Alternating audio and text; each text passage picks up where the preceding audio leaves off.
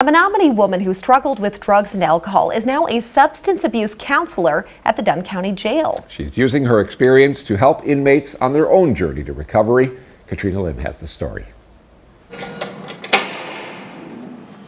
To this day, the sound of a jail door opening still triggers Shelly Jo Metzger of Menominee. Within a 4-month period, I had 9 felony charges. In 2002, she was charged with possession of methamphetamine with intent to sell. Her drugs of choice were meth and opioids, and considers herself a recovering addict and alcoholic to this day. I have been in recovery for almost 18 years. It'll be 18 years in March. She served 6 months in jail and underwent treatment. In 2011, she became a substance abuse counselor, working in different facilities in Hudson, River Falls, Menominee, and Eau Claire. In 2021, I was pardoned by the Wisconsin governor, which basically allowed me to work in the jail setting. So in October of 2022, she began working as a substance abuse counselor in the Dunn County Jail.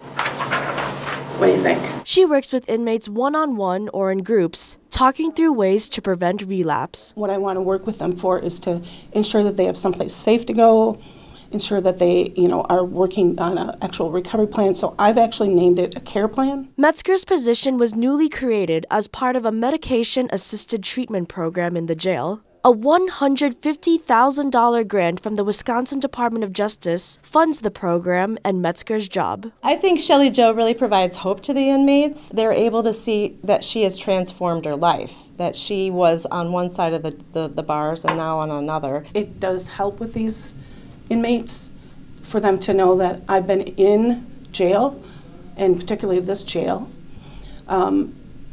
because they know that I know what they're going through. Research shows drugs and alcohol were the top reasons they had inmates, so jail officials said it was time they invested in a substance abuse counselor. The result is there's less likely chance that they're going to come back into our jail. We call that recidivism.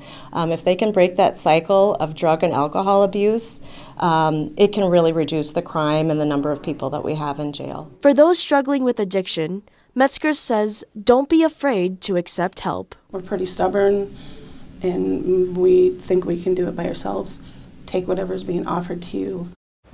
That was Katrina Lim reporting. Officials say they plan to reapply for the grant that funds Metzger's position or apply for a different federal grant to continue the program.